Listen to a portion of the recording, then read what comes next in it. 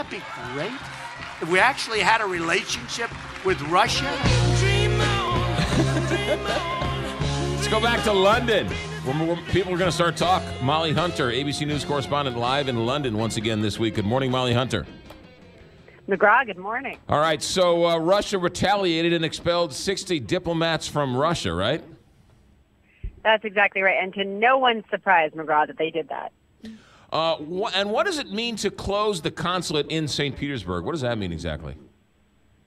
Well, it's a big step, but it's exactly tit for tat what the U.S. did. So all of this is related, of course, to the Skripal poisoning that we've been talking about all week, that Russian double agent, former Russian double agent turned British spy, who was poisoned on March 4th here in the UK. And the UK, of course, was first out of the gate, too, to accuse Russia of that poisoning and then expel Russian diplomats from the UK. Now, the U.S. and more than 24 countries followed suit, also expelled Russian diplomats. So earlier this week, the U.S. kicked out 60 Russian diplomats and closed the Russian consulate in Seattle.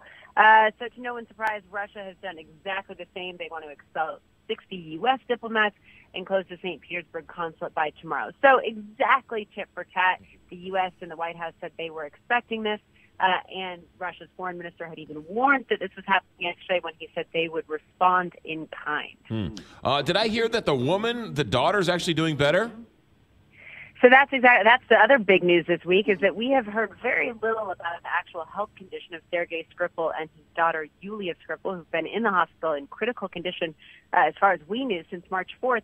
Yesterday, British health authorities came out and said, actually, she's improving, she's responding, and then a couple hours later they said she's actually talking. She's actually responding kind of verbally, and she's doing much better, improving rapidly, and she's in stable condition, no longer critical condition. That was a huge shock because our understanding of Novichok, the military-grade nerve agent that has been used to poison both Sergei and his daughter, our understanding from a former Russian scientist who worked on this, there wasn't really a cure, that there was no way to get them better.